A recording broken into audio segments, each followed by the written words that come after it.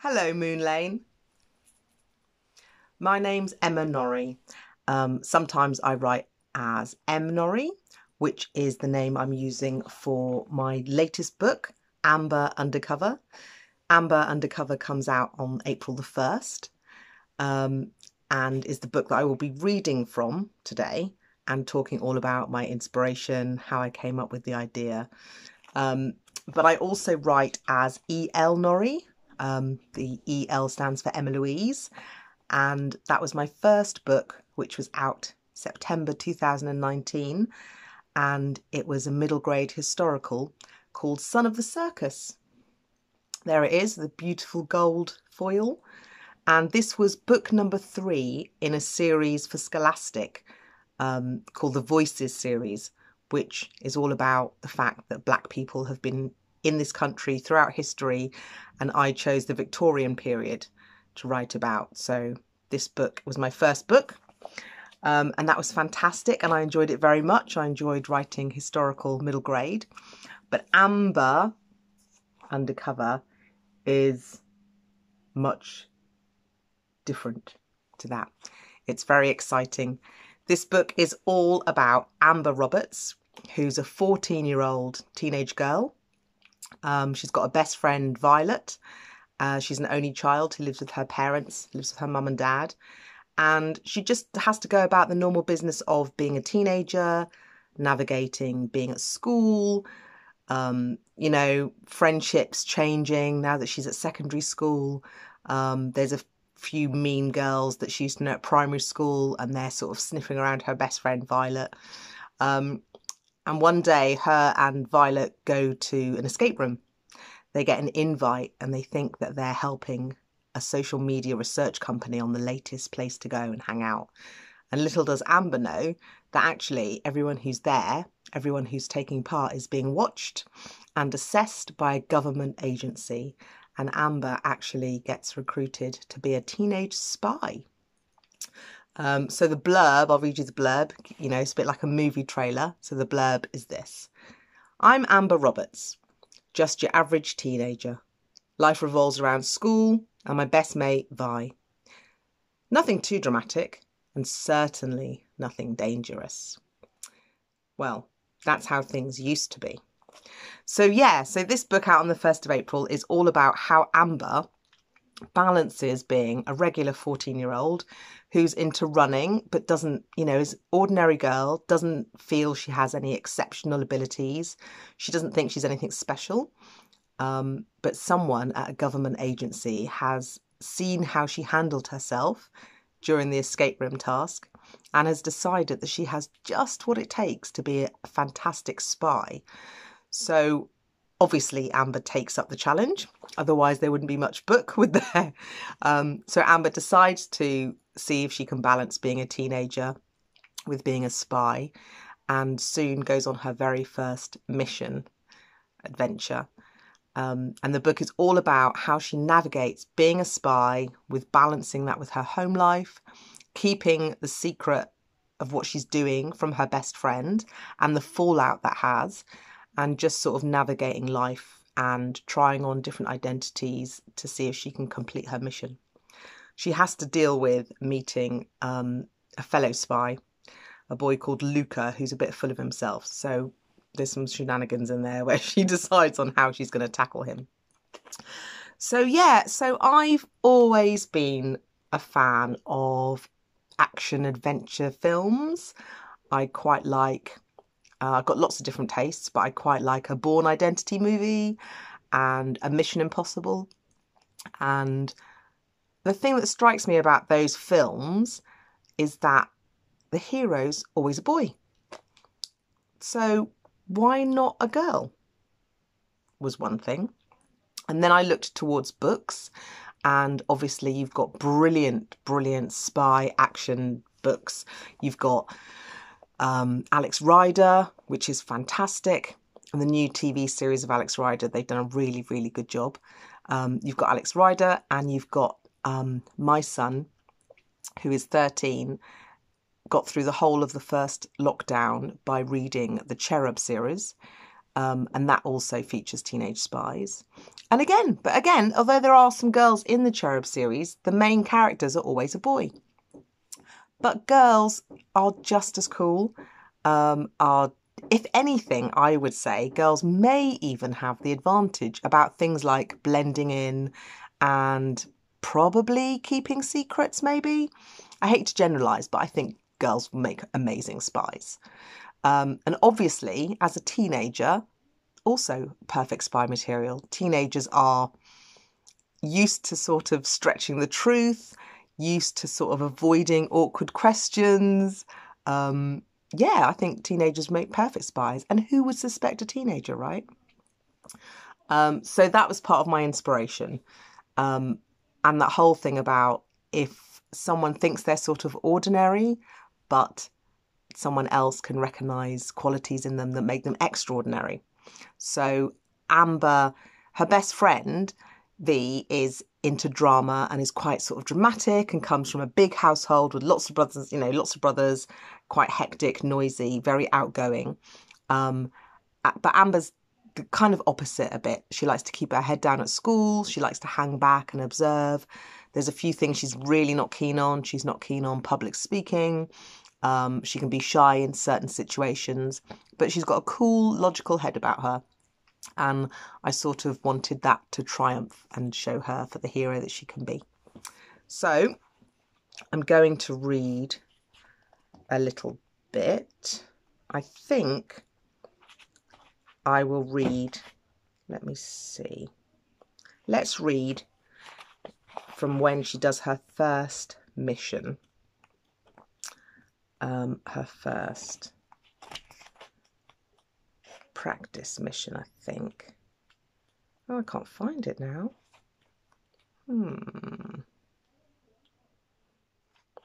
Okay. Clara has just told her that she's going to be recruited to be a spy. Clara is the boss of the government agency. So I'm trying to decide what to read, because obviously I want to get you excited about the book, but I don't want to give massive spoilers either. So I'm going to read a bit from chapter 5. As I sat in the back of the car, Clara had ordered to take me home, driving away from what I'd thought was escape zone, but wasn't.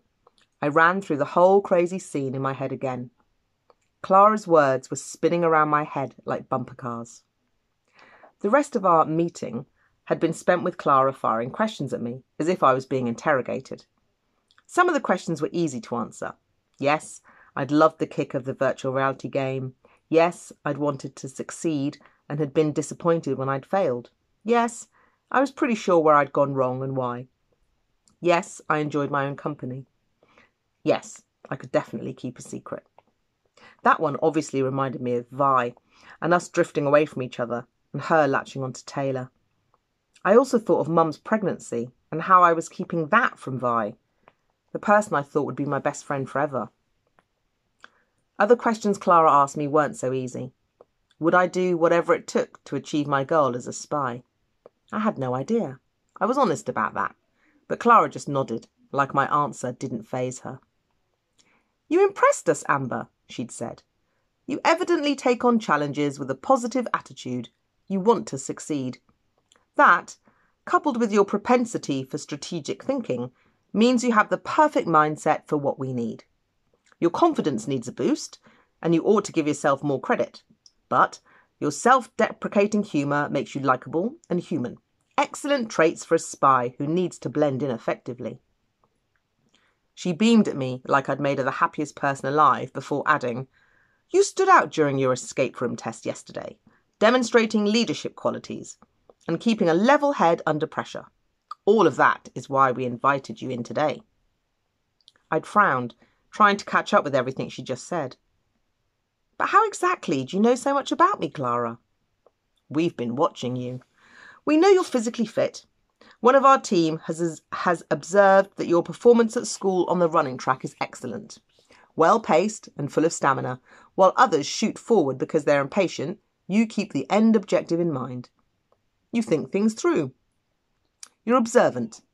Do you understand how rare those qualities are in teenagers? She gave a throaty laugh. Wow, that was quite some stalking the agency had been doing. I didn't know whether to be impressed or terrified. Maybe both. Clara had looked down at her tablet and then looked back up at me. Due to your parents registering you with a donor card, we have legal access to your medical records. She smiled, as though this wasn't disturbing information. You're a picture of physical health.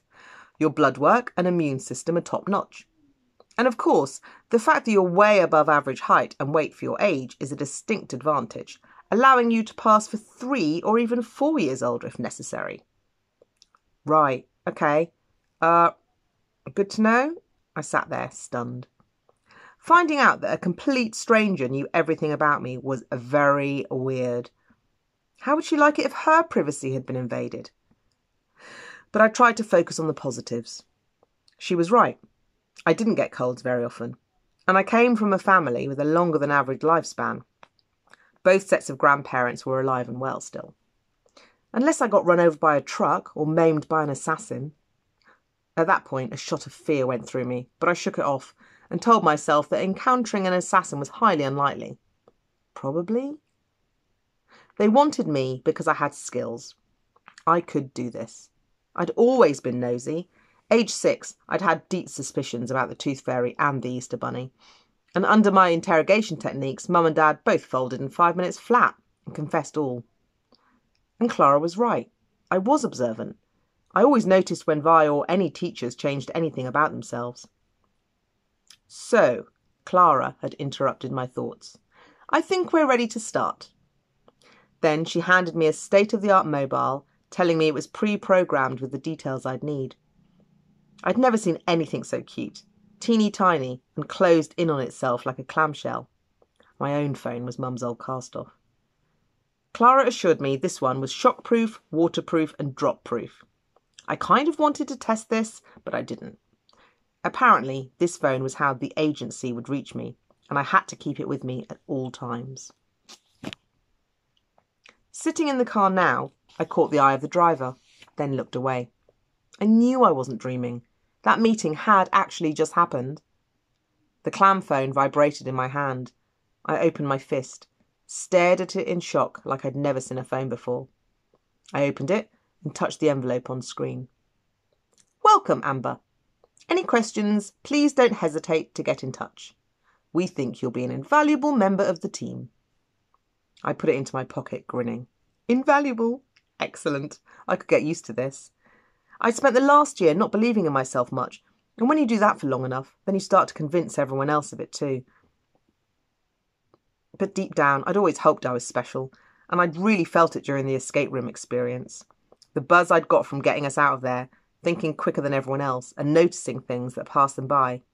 I might not be a grade A student, but here was proof I wasn't a complete loser either. I'll stop there. So that's a bit from chapter 5.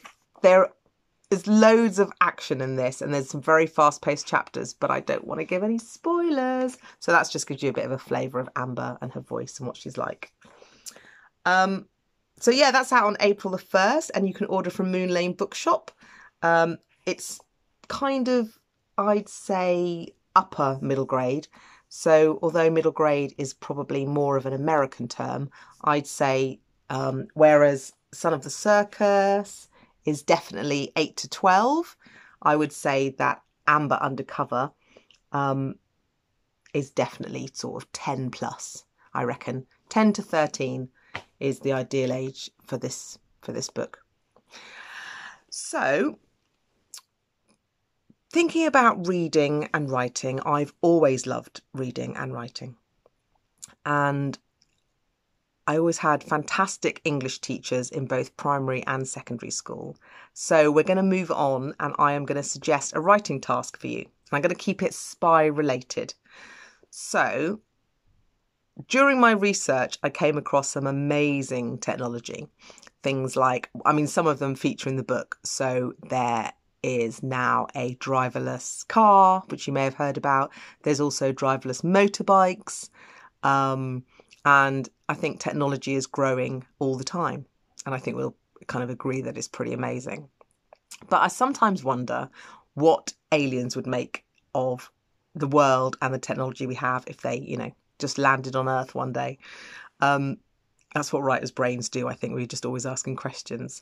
So what I'd like you to do is to find an ordinary household object. Just something that's lying around. You know, it can be anything. It can be a fork.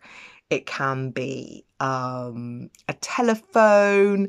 It can be a felt tip pen, a battery, just any object that you can think of. And imagine that you're an alien and you're seeing this object for the very first time.